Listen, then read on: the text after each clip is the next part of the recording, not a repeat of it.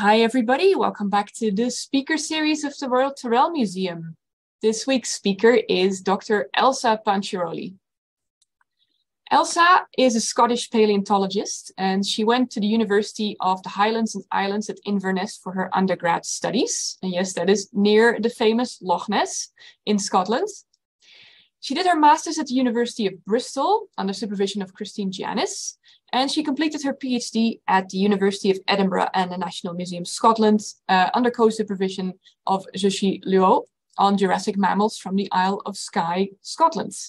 Since then, she's been a researcher at Oxford, at the University Museum and the University, and she's now also a science writer, having written many magazines and newspapers, and she's also now published a book, The Beast Before Us, the Untold Story of Mammal Evolution. And this is the topic of today's talk. So, Elsa, take it away. Thank you so much for the lovely introduction, and thank you everyone for coming along to this talk today. So, as Femke says, I am going to talk to you about, well, really this story that I tell in my book, Beasts Before Us. So I thought I'd give my brief introduction to who I am and what I do, which kind of gives context for what I'm talking about today as well. So as Femke says, I'm a paleontologist from Scotland, and I'm currently at the Oxford University Museum of Natural History, which is pictured here, where I'm a Leverhulme researcher, but I'm also an associate researcher at National Museum Scotland. So the Museum of Natural History in Oxford has these incredible collections. And even though it's actually quite modest-sized museum, the collections are really internationally important and historically very, very important because it's one of the oldest museums, arguably the oldest museum in the world, although I know that there's several contenders. But anyway, it has a long antiquity. And there are over 7 million objects in this collection, including the only surviving soft tissue from the extinct dodo. So really internationally significant, but more related to this talk. We also have the first dinosaur that was ever described by scientists, Megalosaurus. And at the same time as that dinosaur was described, so was the first mammal from the Jurassic period.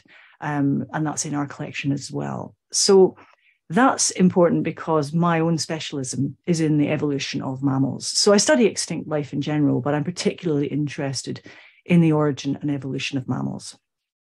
So much of the work that I carry out is on Jurassic mammals that come from the Isle of Skye. So this is a picture of myself and my colleague Roger Benson, who's now at the AMNH, working on Skye, which we've been doing for several years now. So these mammals come from the same time period, almost exactly the same time period as the ones that are housed in Oxford. So that's part of the reason that I'm now based there. Now, in the Jurassic, mammals are extremely small.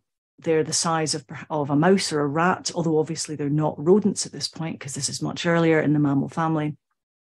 But I use ultra-high resolution CT and synchrotron scanning to study those fossils. So that gets around the problem of their really small size. And it lets me reconstruct them in exceptional detail to study them. So, for example, I've recently completed work on one of the fossils from Skye called Borealestes, and this is a pair of reconstructed skulls by Matt Humpage, who I do a lot of work with. So these are the most complete mammals from the time of dinosaurs known in the UK, and some of the most complete in the world. And as you can see, they're very, very tiny. I don't know if you've ever seen a British 5p piece, but it's extremely small. So I'm going to come back to these tiny little guys in the Jurassic slightly later on. But as I've already said, what I'm going to talk about in this talk is really the story that's in my book. Now, it's a popular science book about the origin and evolution of mammals. And these are some of the fantastic photos that people have sent me of them reading the book in various locations around the world. I really love getting these. So please do send me yours if you have one. Now, I've called this the Untold story. And that's because it's a tale that I think a lot of people might think they know at least part of. But I'm willing to bet that you might not have heard the whole story. And in fact, what you might have heard is really the end of the story. What I'm going to talk to you about is the prequel. I'm going to tell you the real origin story, where it kind of all begins, and also how the characteristics that we associate with mammals first appear. So I think before I go on, I'm going to just clarify exactly what I mean by a mammal. What does it mean to be a mammal? So we live in the so-called age of mammals. Not that, in fact, there aren't more mammals in terms of vertebrates. There aren't more species of mammals than there are, for example, lizards or birds. In fact, there's many, many more of those.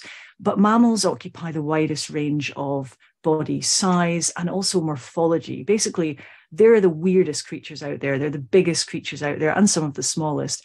And they're doing a lot of the really interesting and unique stuff in ecosystems.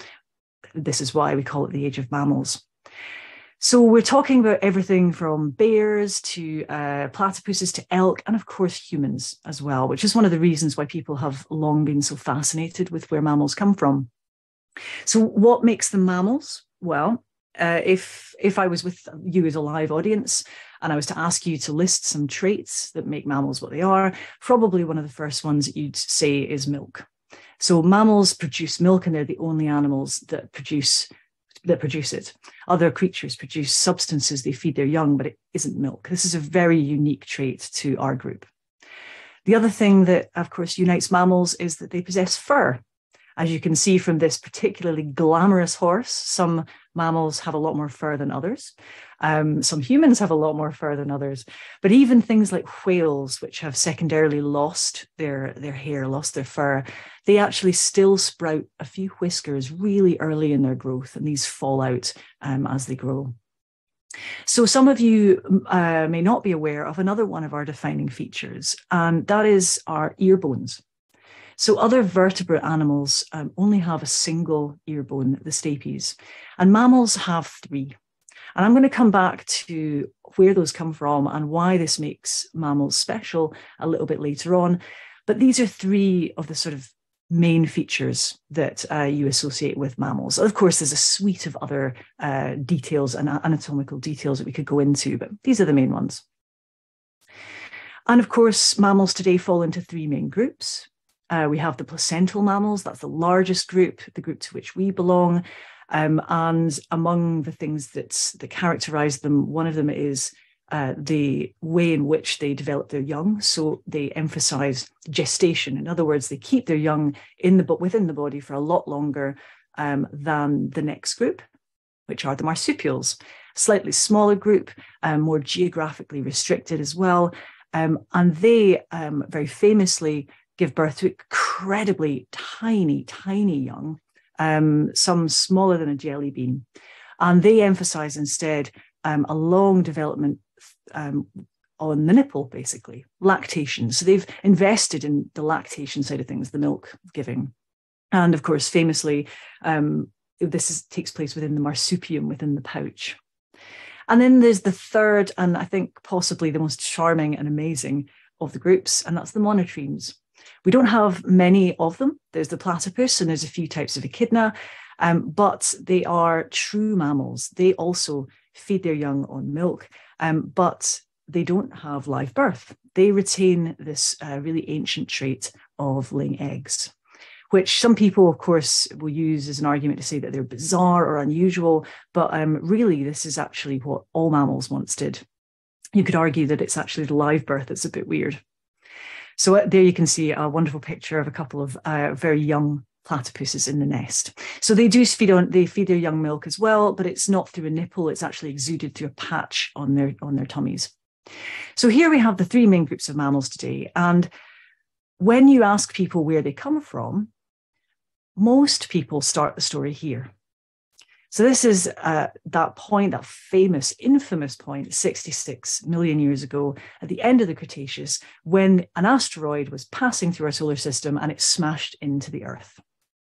Of course, it famously caused the extinction of the non-bird dinosaurs and marine flying reptiles, but it did wipe out a lot of mammals as well. And if you look at most books written about mammal evolution, particularly for a popular audience, this is where the story almost always begins. And if they talk about something before this, it's maybe a throwaway paragraph or two, if you're lucky, a chapter. But really, they make out as if this is when everything gets started. But that's not the story I'm going to tell you, because I think the real beginning of mammals can actually be traced over 250 million years before this point. before there were dinosaurs, before there were actually mammals as we have just defined them, mammals as we know them. And also, interestingly, before there were flowers or pine trees, in fact, before there were beetles even. So looking at a simplified diagram from my book of the broader family to which we belong, mammal evolution often just concentrates on the Cenozoic, on this most recent period. But if we trace our lineage right back, we're part of this much, much larger grouping, the synapsids. And it's the synapsid story that I want to talk about today, because I think to understand who we are and what mammals are, we really need this much bigger. So the story starts here in the Carboniferous. So this is over 320 million years ago. And most of the planet is covered in these dense tropical swamp forests. So it's wet, it's hot. I say forests, but these trees are not trees as we know them. They're not related to our modern trees. They're more related to things like club moss and quillwort, which today are really small kind of understory plants. But at this point, they grow to over 60 meters tall. They are true trees. Also, this is a time period when we have the highest oxygen levels of all time. And it's thought that this contributed to the growth of insects to become truly giant. So we have, for example, millipedes that are the size of motorbikes, and dragonflies, well, early relatives of dragonflies that are as big as seagulls. So this is a truly bizarre version of our planet. It's almost an alien world. Now, by this point, the first backbone animals have left water and are walking on land. And there are some books that might call these animals amphibians or reptiles, but they aren't either of those groups. They are, at this point, the correct way to refer to them is tetrapods, so four-limbed animals, backboned animals, because things like amphibians and reptiles hadn't actually emerged yet. So you will find in some old textbooks that they might be referred to as amphibians, but it's not really technically correct. So the first group to split off from this sort of amorphous group of tetrapods at this time period were the amphibians. So these are the anamniotes. So the amniote, that refers to the type of eggs that they have. So as you know, things like newts, salamanders, frogs, they have these unprotected eggs, the frog spawn, that basically needs water to stay hydrated and for the developing embryos to breathe. So this is a really simple way to reproduce and to lay your young, but it's incredibly effective, obviously, because we still have many amphibians today. So although it's an early characteristic to develop, it's a really, really good, strategy for survival. However, another group emerges later on. So the anamniotes basically break off early, and they're the ones that will eventually give rise to what we know as amphibians. And then the remaining ones, these are the amniotes, and this is the group to which synapsids belong, the group to which we actually belong. And they evolved to lay eggs with a tough outer shell. And why is this significant? Well, by having a shell, by having some kind of leathery outer covering, it prevents the eggs from drying out. And this means that these early tetrapods, the amniote ones, can actually move away from the water's edge. They're no longer tied to the swamps. So they're able to spread into new landscapes and, take advantage of new territories. And as the climate changes slightly later on in this period and into the Permian and begins to dry out, it gives them a bit of an advantage. So the amniote tetrapods then are going to split into two groups, and this is where our story is really going to start. So we have these sort of, I'd like to think of them as sort of two Hogwarts houses. Pick whichever ones you like. I mean, you could say Slytherin and Gryffindor if you were biased, but basically the diapsids and the synapsids. So on the one side, you've got the diapsids, which are essentially going to eventually give rise to reptiles. On the other side, the synapsids, which will eventually give rise to mammals. And the way that we tell the difference between them is by looking at the back of the skull. So at this point, all the tetrapods probably look kind of relatively similar, I mean, from a non-specialist point of view. So if you wanted to tell the difference, one of the main ways is by looking at the back of the skull.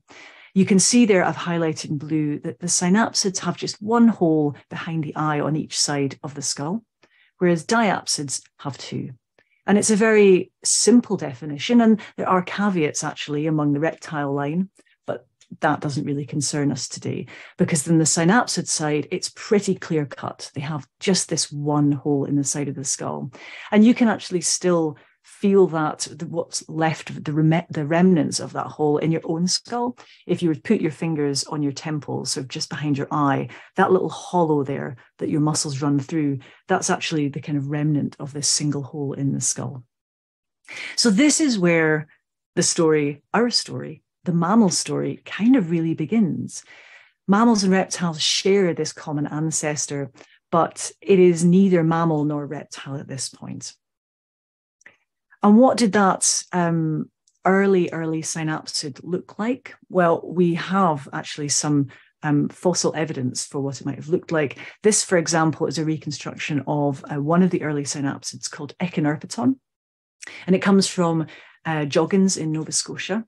There's a picture behind that of one of the tree stumps of one of those lycopsids, one of those trees I was just showing you in the previous picture, preserved beautifully in the rock there.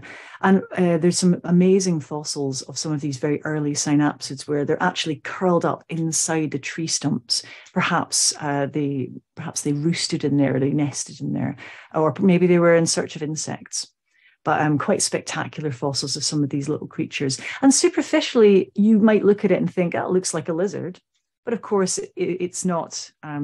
It's neither a reptile nor exactly a mammal. It's an early ancestor of mammals.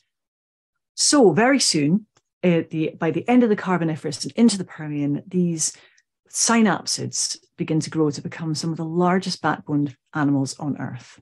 And this is the part of the story that I think quite often gets missed out of our telling of not just mammal history, but really history of life on Earth. So you'll recognize, I'm sure, this creature here. This is one of the most iconic fossils in the world. This is Dimetrodon, or the one with the sail in its back, which is what people quite often refer to it as.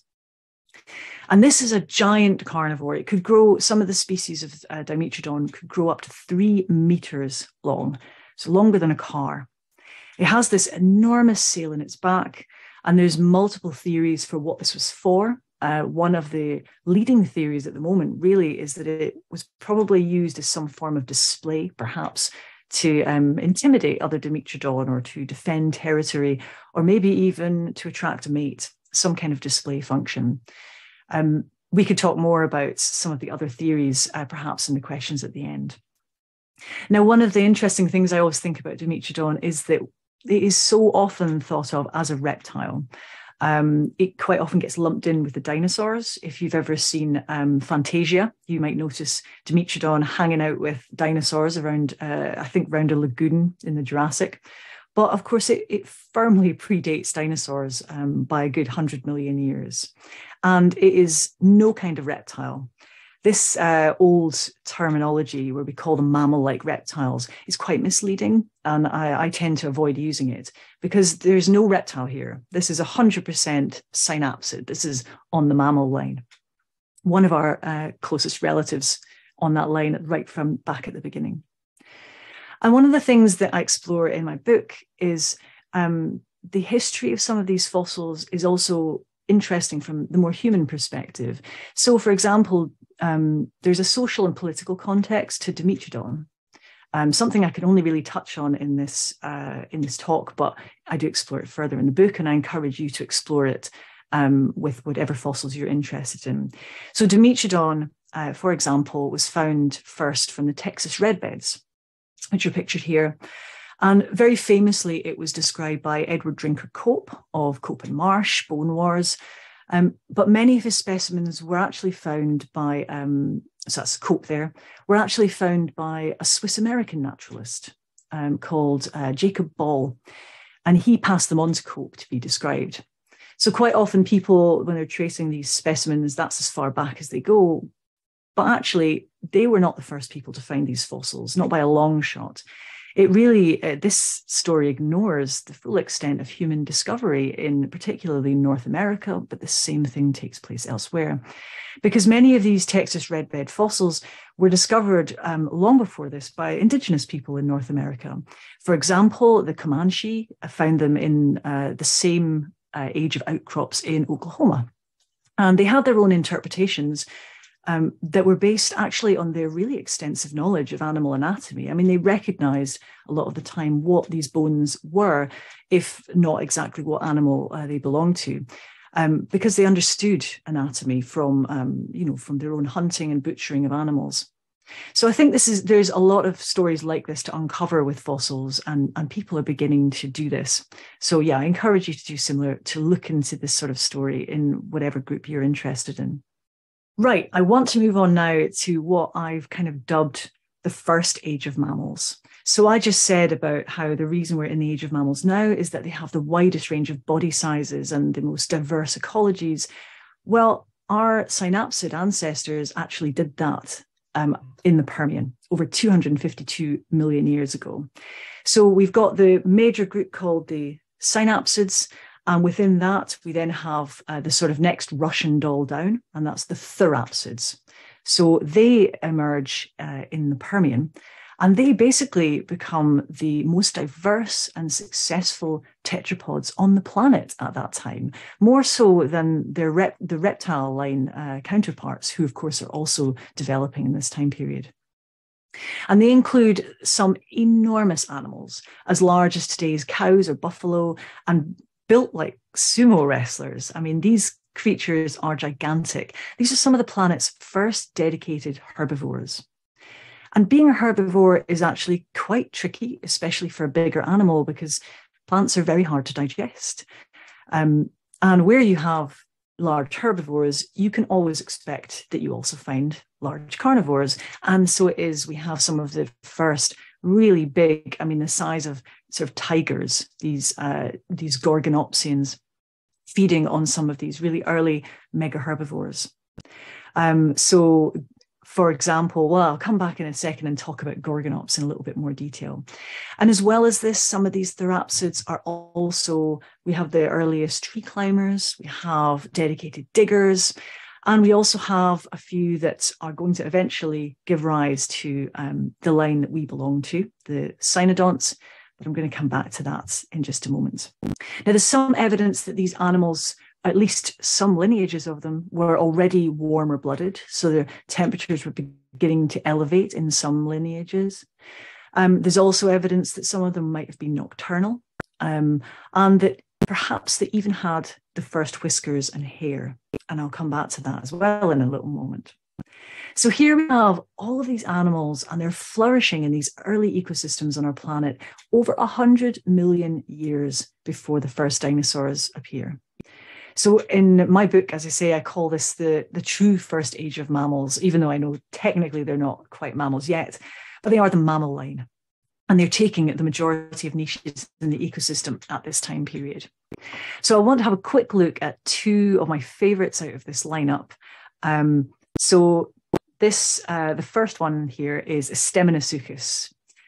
So the original fossil is held in the PIN, the Paleontological Institute in Moscow. The animal itself was about 3 meters long. It was vegetarian. And as you can see, it's a really handsome chap. It's got these horns that come not only out of the top of its head, but out of the side of its cheeks as well. I mean, it really is just the most extraordinary looking creature. Also, what makes this such an interesting animal, an interesting fossil, is that there is reportedly a specimen that has skin. This is the picture of it as reported in one of the Russian journals. And if this is true, this skin is really quite revealing because it appears to be quite glandular, which is what you would expect from something that was on the mammal line rather than the reptile line. So there's no scales here. So although these are sometimes called mammal-like reptiles, there's nothing reptilian about their skin. So that's the first one, and it's one of the oldest, if not the oldest, skin preserved in the fossil record. And then the other one I wanted to focus on quickly, just to talk again about some extraordinary things about these creatures, is Gorgonops. So this picture here is actually a closely related species, a genus called Lycaenops, and it's in the Field Museum in Chicago. And the reason that I bring this up is because a lot of the Gorgonopsians, the group that these belong to, they are the first animals to develop saber teeth. Of course, saber teeth are more famous in saber-toothed cats, which are a much more recent evolutionary development. But here they are, over 252 million years ago. These are really specialized hunters. They're fast moving. Their limbs are already beginning to be drawn under the body rather than be sprawling. And there's some evidence from their bones, from the histology of their bones, that they had a faster metabolism. So these creatures are really quite recognizably mammal-like, even at this point. Of course, it's not just their bones that are preserved, but of course they've left their footprints in the fossil record as well. And actually, this is one of my first encounters with these beasts of the Permian was in studying footprints in this quarry in Scotland, which is called Clashach. Now, some of these footprints from this quarry and quarries elsewhere in Scotland of the same time period, they're some of the first fossil footprints that were described by scientists. And originally, these footprints, here's what they look like. Originally, they were thought to be made by tortoises. And there are some very interesting experiments where tortoises were made to walk over wet pie crust to see what kind of footprints they made. But of course, we now know that these footprints belong to creatures like the ones that we've just been talking about. And the similar footprints are found in sites across North and South America and other parts of the world. Many of those footprints belong to synapsids, and some of them to, of course, the reptiles that are also living alongside them. So this is an incredible time period, an incredible world, and the first flourishing of the synapsid line. But as so often happens in the fossil record, this is when disaster strikes. So in what is now Siberia in Russia, 252 million years ago, volcanoes begin to erupt, and they erupt on a scale that has never been seen before or since. They poured out over 3 million cubic tons of lava. So this covered an area of probably, they estimate, over 7 million square kilometers beneath basically a deadly blanket of lava. And that was destructive enough on its own. But what was even worse was, of course, the amount of ash and gas that was erupted alongside this lava. So this kind of ash cloud would have cut out sunlight. In the shorter term, it would have killed plant life, starved those plant eaters, and of course, in turn, the animals that fed on them. And of course, these gases from volcanoes include greenhouse gases like sulfur and carbon dioxide. And we know only too well, thanks to our current climate crisis, what happens when greenhouse gases are released too quickly into the atmosphere. So the sulfur, for example, bound with water vapor to create acid rain. And the carbon dioxide levels rose to the highest that have ever been seen in the history of life on Earth. If you were to dip your toe into the sea at the equator during this time period, it would have been as hot as a bath at home, you know, your bubble bath in the evening. It would have been unbearable for most life on Earth. And sure enough, about 85% of life on the planet died out at this time. So it was the largest mass extinction event that we know of all time on our planet, on the land and in the sea. And that's particularly significant because quite often extinctions are localized to particular areas, or perhaps they're terrestrial or marine, but here it was both. And this graph, this is quite a famous graph showing extinction levels rising and falling through time. And extinction, of course, is a natural part of life. It happens very regularly, as you can see here. On average, it's been estimated a species probably exists for a few million years at most before disappearing or being replaced by descendants. But as you can see in this graph, there are these times when extinction levels rise really sharply. And those are, of course, mass extinctions. 5 of them are known as the Big Five. These are the ones that have been identified by scientists who basically, they use mathematical analysis to look at the extinction of life through deep geological time. And the Cretaceous mass extinction is probably the most famous one, but you can see here it's far from the largest. In fact, it's pretty average as giant mass extinctions go. Now, of course, we are currently facing the sixth mass extinction. Where exactly this is going to fall on that chart remains to be seen. Hopefully, if we take action, it will only be a minor blip and not a major mass extinction. So this takes us neatly into the Triassic. And basically, our planet's kind of been wiped clean and the clock has been restarted again, biologically speaking, in terms of evolution. And a lot of that flourishing, these complex ecosystems, these incredible mega herbivores and carnivores, they're gone. They've been wiped out. And of course, very famously in the Triassic, it's the reptiles that then are kind of first off the mark and become the most prolific and the most diverse in terms of their body plan and in terms of their ecology for the next 180 million years. But it's not obviously the end for the synapsids or for the therapsids that have appeared before this. In fact, in the immediate aftermath of the mass extinction, it's actually once again one of our relatives that does really, really well. And it's this creature called Lystrosaurus, which is pictured here, the two larger creatures. For a while, Lystrosaurus become the most common backboned animals on the planet. They're referred to as disaster taxa. So disaster taxa are creatures that basically do really, really well and flourish in the aftermath of a kind of disaster like a mass extinction, but they usually don't do well in the long term. And dicynodonts, like Lystrosaurus, are really, they're quite bizarre creatures. They must be, I think they are, the only animals that have, backbone animals that have developed both tusks and a beak. It just seems like they're being greedy to me. But they're plant eaters. They did live in the late Permian and made it through into the Triassic. This image here actually comes from a study by somebody called Igerna Solis, who was a female researcher here in Oxford in the 19th century. And she and her father used a technique called serial grinding to study the skull of dicynodonts. And this was basically the predecessor of CT scanning. But of course, it did involve, as the name suggests, serially grinding fossils down in order to see what was inside them. So it was also a destructive process. So these tusk-beaked creatures, they make it through. And not just that, but they survive throughout the Triassic, and they do end up actually giving rise to the largest synapsid lineage animals until the modern day. These creatures, pictured here with a human for scale, have been found in Poland in the late Triassic. I'm probably going to murder the name. That is called Lizwica, and it is essentially an elephant-sized dicynodont that flourished in the late Triassic of Poland. So the mammal lineage, or their relatives, did really quite well in this time period. But as I say, as we know, the Mesozoic, the Triassic, Jurassic, and Cretaceous, they are the age of reptiles.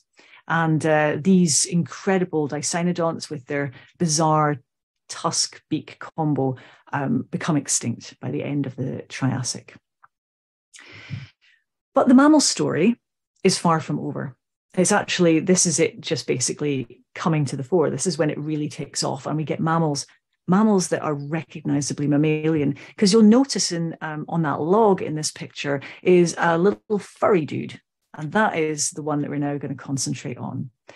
So back in that tableau I showed you of all the animals in the Permian, we spoke about Procynasuchus, this little creature here. Procynasuchus first appeared at the end of the Permian, and it was very widespread. It's found in Russia, Europe, Zambia, South America. It's been suggested that it was probably a capable swimmer and a good digger. And its descendants, they make it through this end Permian mass extinction. Also interesting is I mentioned the earliest evidence for fur, for hair in the fossil record. You see this artistic depiction of Procynasuchus shows it with some fur on its body. And that's because there's evidence like this. This is possibly a single hair found in the coprolite, the fossilized dung of a predator from the Permian, possibly belonging to an animal like Procinosuchus. Now, it's been argued it's a hair. Some people think it might actually be a strand of fungus. But if it is a hair, it shows that at this time period that there were whiskers and hair on some of these creatures, very likely creatures like Procinosuchus. So we have slightly more solid evidence for the appearance of things like whiskers a little bit later on in a creature called Thrinaxodon. So this is one of the later descendants of animals like Procinosuchus. It's a cynodont, and we are cynodonts. We are now basically, this is the group that we belong to that we're talking about. Thrinaxodon is really well known from the fossil record. There's some quite stunning fossils of it. And it's studying these fossils that has allowed us to trace the origin not only potentially of the first whiskers, but also of where milk appears in the mammal story. So some of the evidence for the appearance of both milk and whiskers comes from studies like this, which was done by Benoit et al. A few years ago. In this case, you're seeing the skull of a Thrinaxodon, and it has been rendered using synchrotron scanning, I believe. And what's highlighted there is one of the structures within the maxilla, the upper jaw. Now, what you see there in pink is what's called the infraorbital foramen. So it's a hole in the skull, and the maxillary canal is what's green and is coming out of that hole and snaking along the skull. Now, the reason this is significant is that that maxillary canal, the green structure, is really complex and branched.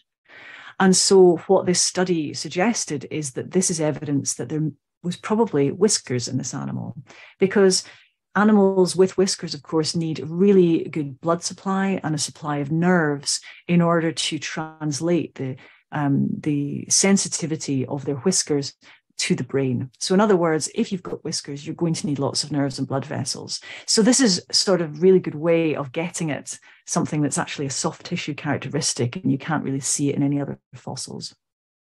But there's another thing that gives us a hint that at this time period, not only did they have fur, but they also potentially were producing milk. And it comes from this structure that you see here on an amphibian and a reptile, the parietal eye or third eye. Now, reptiles and amphibians still have this little hole in the top of their skull, the parietal eye, but mammals don't. And they actually lose this feature at around about the time of Thrinaxodon. Now, there are some humans and other animals that do redevelop a hole in the top of the skull. And studies on mice in the laboratory have shown that this can occur when there's a particular mutation in a gene, a homeogene called MSX2. And when this mutation occurs, laboratory mice have a foramen in their skull, and then they also have deficiencies in hair follicle maintenance and the production of milk. They also fail to develop their brain in the same way. So it kind of shows you that these things are all linked, that in some way, hair maintenance and milk and this hole in the skull all kind of go together in the same set of genes. So it could be that in the fossil record, when we see the foramen in the head close, that could also indicate that we also are seeing possibly the first production of, or at least the predecessors to, milk production. And this takes place in the late Triassic. So it's really quite exciting to be able to look at these hard tissue features and get at something as difficult to identify as the origin of milk. So let's move forward, because now we're going to talk about the first, well, not quite true mammals, but just outside the group of really true mammalians, the mammalia forms. So by the end of the Triassic and into the early Jurassic, dinosaurs, of course, are flourishing, but so are mammals. While dinosaurs are kind of, becoming huge and taking over all of this massive ecospace, mammals, it's almost like they sit and think, well, dinosaurs have got big covered. What could we do that would be different and interesting? And what they do is they become extremely small. So 200 million years ago, in this world filled with giant reptiles, mammals begin to evolve to, they are much, much smaller. And this actually changes everything about the architecture of their bodies and their senses. And as a result, it forges them into the animals that we know today. So it's true, they were small, probably around the size, a lot of them were around the size of, shrews or mice. Easily they would curl up in the palm of your hand. They were almost certainly insectivorous. They were probably also nocturnal, and we know this because of the loss of photoreceptors in mammal eyes. But what they also teach us is that big is not always better. In this case, becoming very small was not a relegation, it was an innovation. Some of the most successful groups today are the smallest. So there are, estimates vary as to how many mammals species there are today, but 80% of the mammals that we have on Earth today are small rodents and bats. It's a really good way of life. But when you're nocturnal, you also, you need to navigate the world in the dark. So at this time period, these mammals definitely have whiskers, and they also begin to develop a much more accurate sense of smell. So we see the parts of the brain that process smell begin to grow in some of these early mammals. So their whiskers are super sensitive to touch. They become the smelliest animals. There's these olfactory bulbs in their brain grow. But smallness also is key to something I mentioned at the beginning of this talk, and that is the development of this really complex ear. So studies have shown that as the mammals have become small in this time period, there's constraints released at the back of their jaw. So their jaws up until this point are made of multiple bones.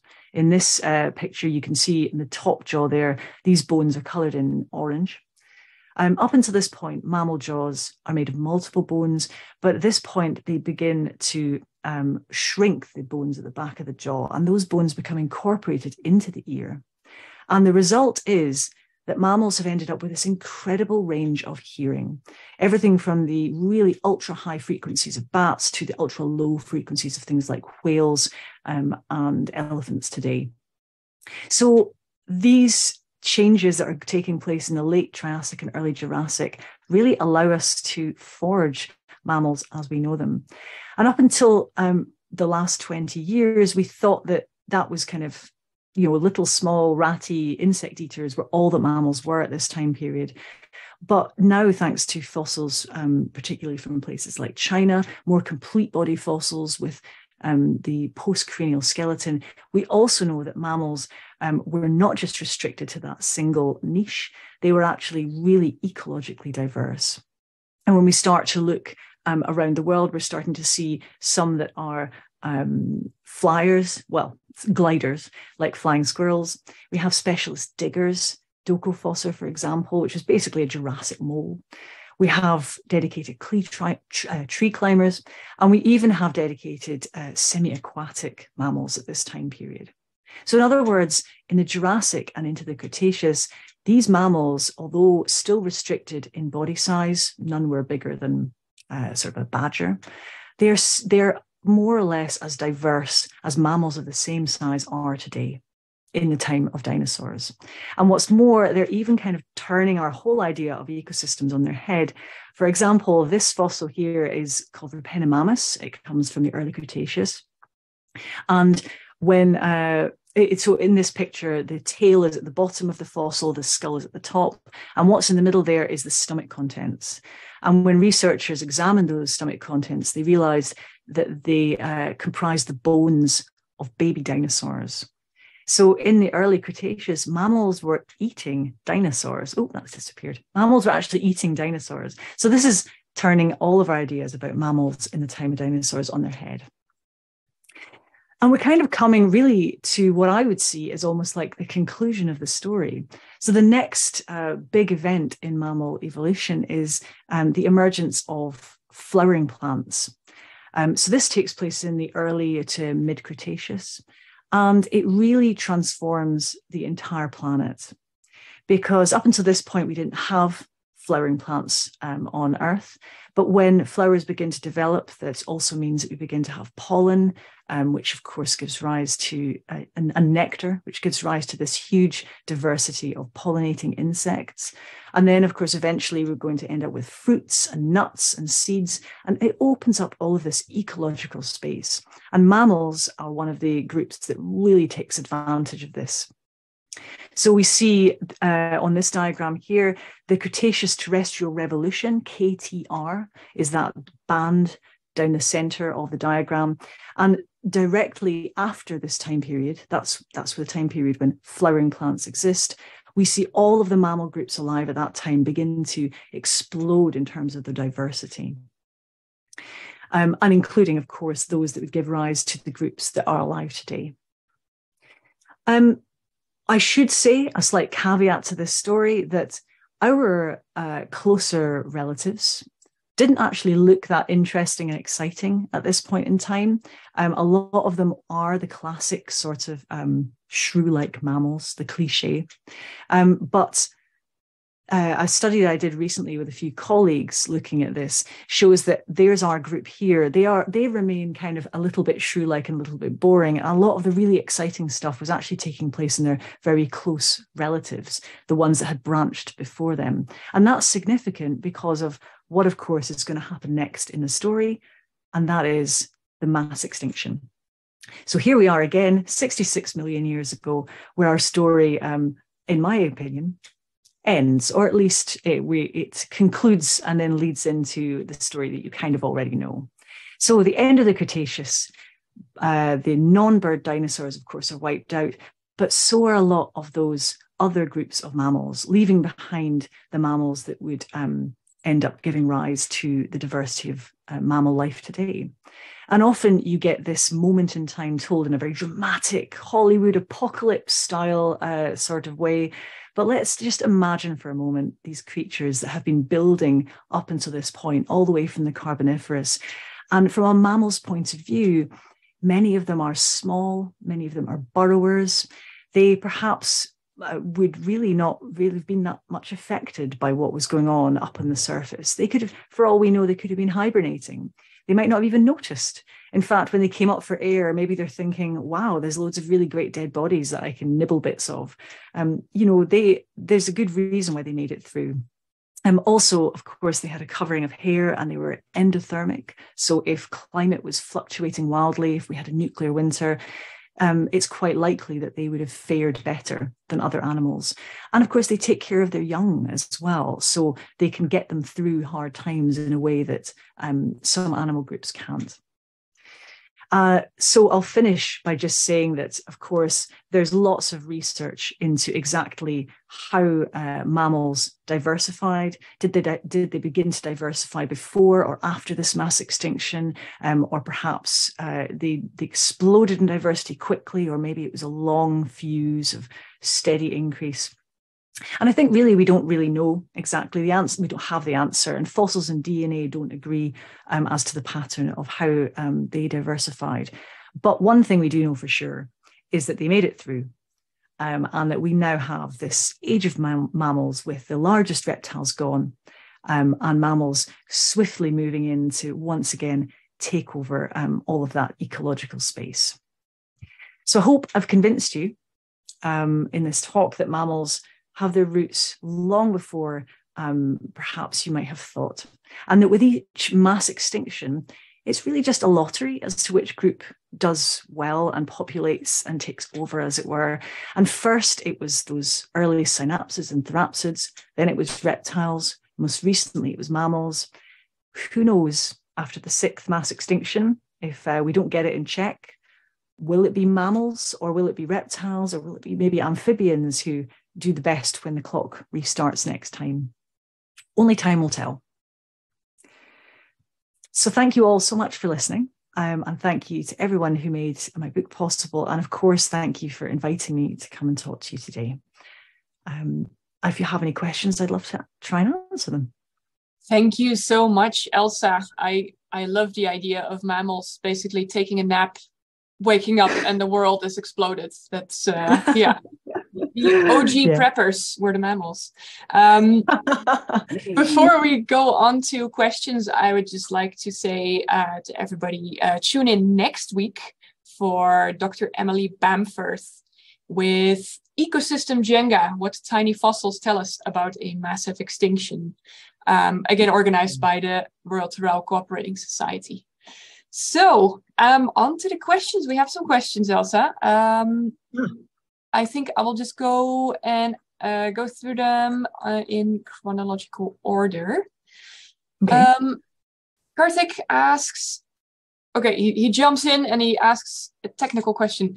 Will modifications of the hyoid and the palatine in early sorry, that's a tongue twister, isn't it? Multituberculates and morganucodontids imply that milk feeding would have evolved in these basal taxa. Okay, so what they're referring to there is, well, a few different things, but there was this really great study a couple of years ago looking at hyoid bones, and those are the bones that are in the throat, basically. Quite often when you see skeletons in museums, the hyoid bones are not attached, but we should have a little thin set of bones there in most mammals. So it's thought that these bones are involved in the ability to kind of suck and to suckle. So yeah, it seems that these bones kind of first appear really early in the lineage of mammalia forms, which are the ones I was talking about that became very, very small just before true mammals emerge. But we don't really see them, as far as I'm aware, we don't see any earlier than that. So I guess what you're kind of asking is, surely you'd expect to see them if there was milk, and can we use their appearance to indicate whether there's milk or not? Well, I would say not quite, because if you remember the platypus, for example, today still exudes milk from these patches in the skin. So it's very likely that that might be the sort of way that the very earliest milk givers produced milk. They might have just exuded through the skin, in which case you wouldn't need to suckle because you could just lick. So it's possibly not the kind of open and close sort of answer to identifying whether there's milk giving or not. I hope that answers the question. Cool. So a couple more technical questions from the same person who really got, so you've inspired people. That's excellent. Okay, does the advent of the cladoic eggs in amniotes also coincide with other major physiological changes, like, for example, transitioning from the 3-chambered hearts onto the 4-chambered hearts? Right. So I don't know the answer, but I do know that, of course, we're talking about soft tissue traits.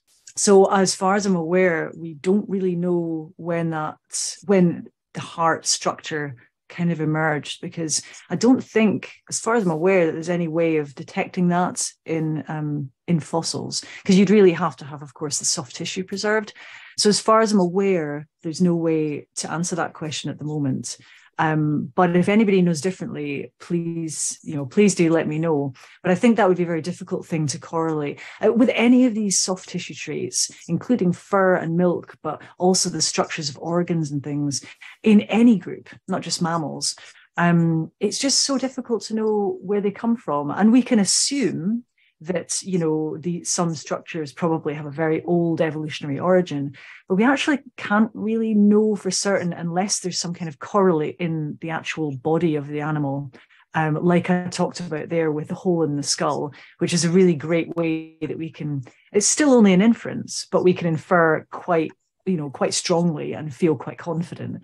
But if there's nothing like that, then it's very hard to tell. It's the bane of our paleontological existence, soft tissue preservation. Yeah, I know. If we could just find one of everything in a Lagerstätte, that would be great. That would be awesome. Do we find any evidence for tooth differentiation among dinocephalians and dicynodonts? Well, I mean, so in dicynodonts, of course, we've got the tusk, which is a tooth differentiation. A lot of the later dicynodonts, so those are the ones with the tusk and the beak, a lot of the later ones begin to lose quite a lot of their dentition. So yeah, I mean, I guess the answer is yes, but I guess it depends what you mean by tooth differentiation. So certainly in therapsids, and we saw the saber tooth, for example, Gorgonopsians, you already begin to see that there are some lineages that do start specializing, and their teeth begin to become very precisely evolved for whatever it is that they're doing. But if you mean in the mammalian way, where we have this very precise occlusion and you actually get this very tight fit between uppers and lowers, that doesn't really happen until the mammalia forms, at least. So that's around about the late Triassic. Before that, there's some nice occlusion between certain in certain groups, but not to the extent. And of course, that's because in these earlier groups, they're still having continual replacement of the teeth, like you would see in reptiles as well. Whereas by the time we get to the early mammalia forms in the early Jurassic, these are the first ones that only have a single replacement like we do. They have baby teeth and they have adult teeth. And the reason that they reduce to that one replacement is to keep this really good occlusion. And if you have really nice occlusion, you can start to specialize in very complex foodstuffs. You can start to process food that you maybe wouldn't be able to eat otherwise. Cool. And still on the same topic, do histological studies on therapsids show a live fast, die young model? Or were they long living? Okay, so the live fast, die young thing is, so in modern mammals now, we'll tend to see that in very small animals, they have this sort of strategy of having very short lifespans, getting everything done really quickly, reproducing really quickly, and dying quite quickly. So something like a shrew might only live to a year old, but they're very busy in that year. Whereas bigger animals like elephants, much more protracted growth over long, long time periods. And to date, we don't really see that pattern very strongly in these earlier groups, in the therapsids and in the synapsids. But again, the thing is that it's like with every one of these features and every one of these types of growth, or whether it's endothermy or whatever you're looking at, it's very easy to say, it is present or isn't present, but actually probably the degree to which it's present varies in different groups. So I mentioned in those Permian beasts, some of them might have had elevated body temperatures, but not all of them. It was not like a blanket thing.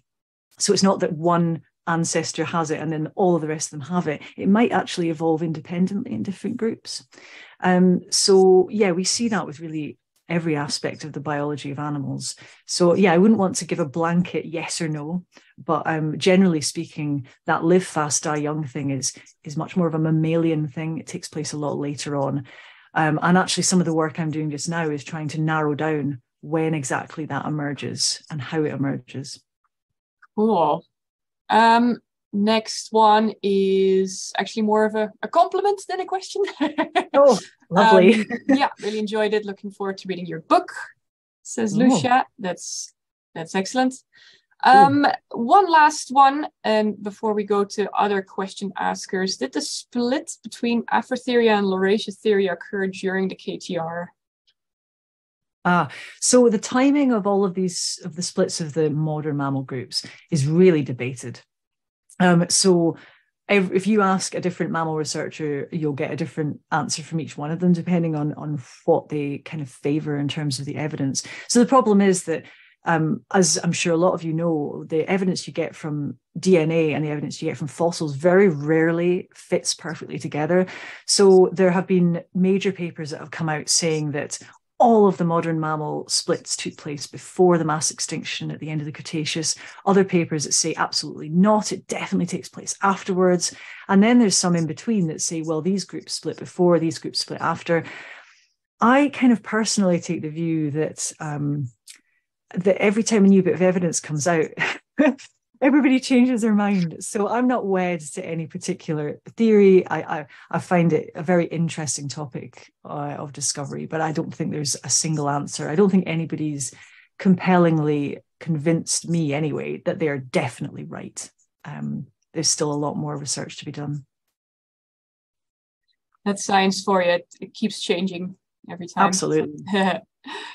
Megan asks, can you give a definitive time period when we get true mammals? Oh, time period, yeah. So I can, yeah. I can and I can't. So the crown mammals appear, the way you would draw that back is by looking at, of course, the monotremes, the placental mammals, and the marsupials, and going back in time. So the problem with that is that we don't know when exactly the monotremes split off from the rest of mammals. So DNA tells us that they are sort of 160 million years plus is when they probably split from the rest of mammals. So that would be the origin of crown mammalia.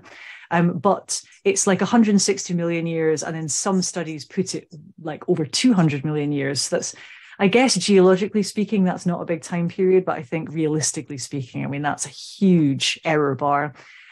So somewhere in that time period is where we can place the origin of crown mammals. But again, as with all things, there's a couple of different arguments about when exactly it might be. But I think really realistically, we can say, I would say early Jurassic is probably safe to say. Middle Jurassic, definitely. All the cool things happen in the early to middle Jurassic. Yeah, I mean, a late Triassic and early Jurassic are just brilliant time periods, apparently. Eiley also asks, to follow up on that, what is the first confirmed member of Mammalia? What's the earliest confirmed member of Mammalia? I'm trying to think what the definitive earliest one is. I don't want to say because I'm going to get it wrong. Because I can't remember. There's several and I can't remember which one is the oldest. Give me 5 minutes and I will come back to you on that. Cool. Ian asks, is there any evidence about how widely spread parental care was within the pre-mammal lineage? Oh, that's a really good question. How do I answer that? I don't think that we really do know. So what we do know is that, first of all, there's virtually no evidence for how mammals took care of their young at the very beginning. So like in the Jurassic, for example. But we do have fossils of some of their closest sort of outgroup members, which are called tritylodontids. There's some amazing fossils from the Kayenta formation of Kayentatherium, which is one of these tritylodontids. And it's an adult animal with a whole bunch of its babies underneath it. And I forget, there's something ridiculous, like 30 babies or something like that. It's a huge number. But what's really interesting about it is not only is there a huge number of them, but they're just like miniature adults. And that's not really what mammalians look like when they're young. If you think of, particularly human babies, but a lot of mammals, when they're young, they're quite sort of helpless. They have much bigger heads and short faces and, wee arms and great big feet that they're going to grow into. They don't look like adults. They look quite different. But these little creatures don't look like that. They look like miniature adults, which is more what you see in the reptile lineage, for example. So that would kind of suggest that up until that point, that's the kind of way that a lot of these earlier predecessors of mammals probably grew, that they had a very similar to reptiles. They hatched out of eggs, they became little versions of adults, and they grew up to become adults. At least that's what we infer. And then at some point in these early mammalia forms, the mammalians, it changes, and we begin to get this different pattern where the young have these, big skulls, short faces, everything we recognize today. Exactly how that happened and when that happened, we don't yet know. But there's some really cool research taking place just now trying to pin that timing down. But it's certainly going to be, again, almost certainly going to be in the Jurassic when all the cool stuff happens. Dino comes with a speculative question. What is the most likely tetrapod group to evolve next?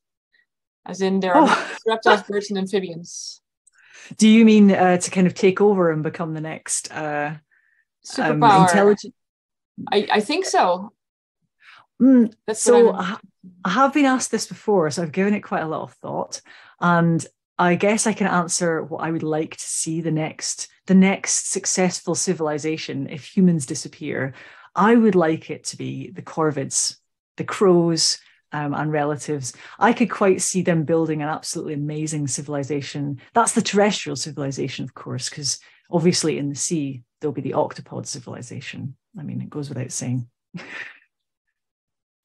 it's very speculative. I mean, as for what will evolve next, like period, as in what might evolve next, I think there's really no way to speculate. We can look at the effects of climate change on animals today and how that's what natural selection that's placing on them. And we can speculate about the sorts of things that will be advantageous, like being able to cope with extreme heat, with lack of water, things like that. But that's kind of, again, it's speculative, and we don't really know exactly what the effects are going to be. We can only just sort of predict it based on what's happened in previous mass extinctions.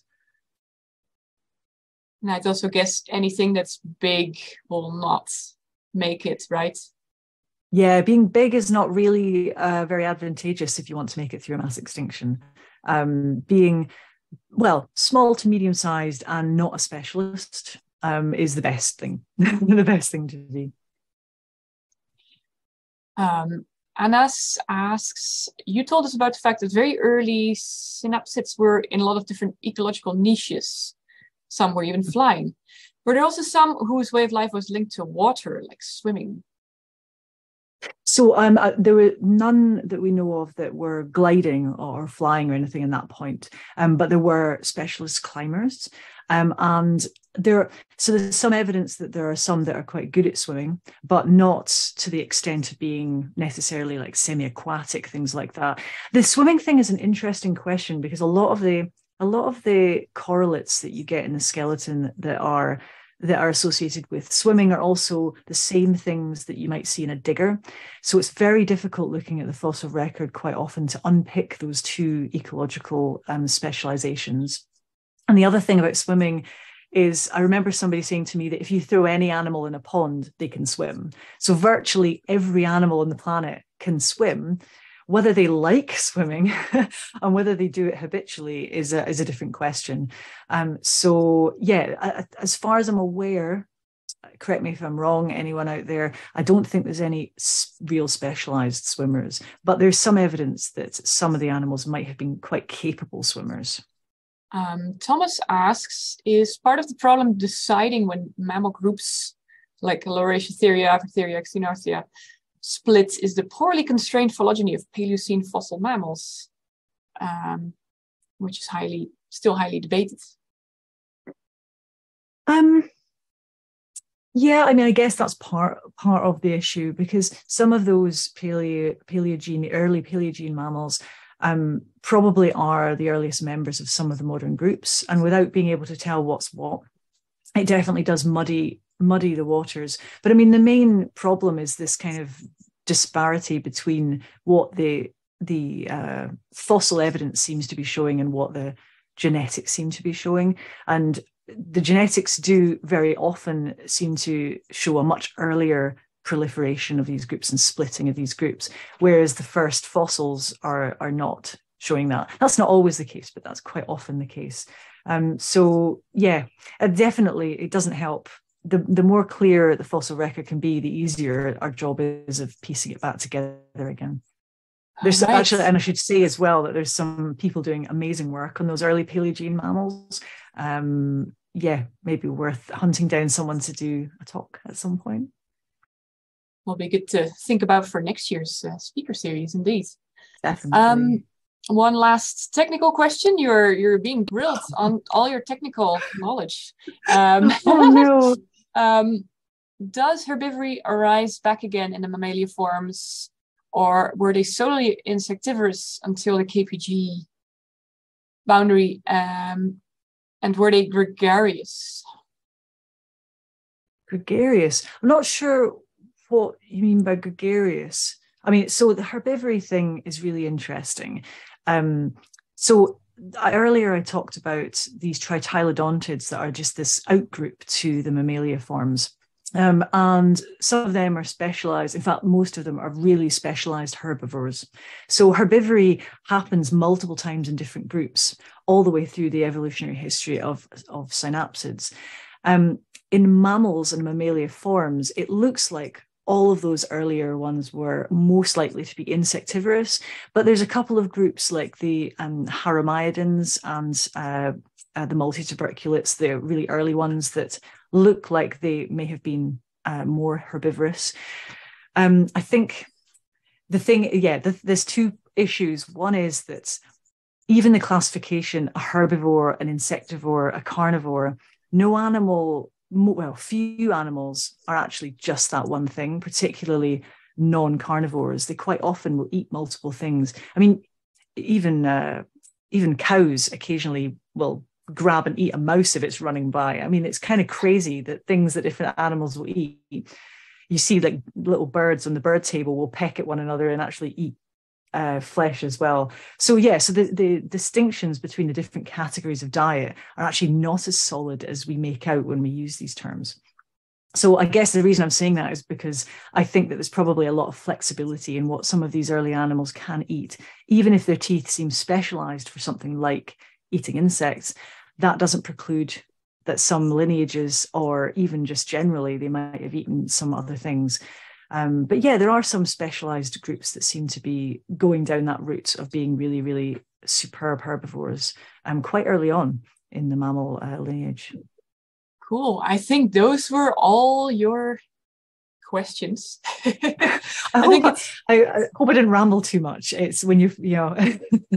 It's been very informative, and I think I like the speculation about, you tickle us with thinking about, okay, what will be the next sort of Earth superpower? And also I very much like the take home message of, not everybody is a specialist. I see this with the mosasaurs a lot. Like, they are very generalists.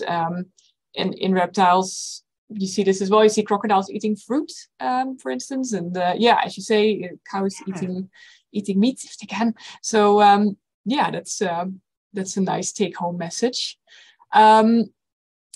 Thanks once again. I was asked to stress that next week's session is on a Wednesday, not a Thursday, for those of you who want to tune in, but we'll be advertising it on our social media channels as well, I'm sure. Elsa, thank you so much. And thank you for having me. It's been a pleasure. It's been lovely. And we will now let you go and relax after this grilling question session. Okay, thanks very much. Thank you.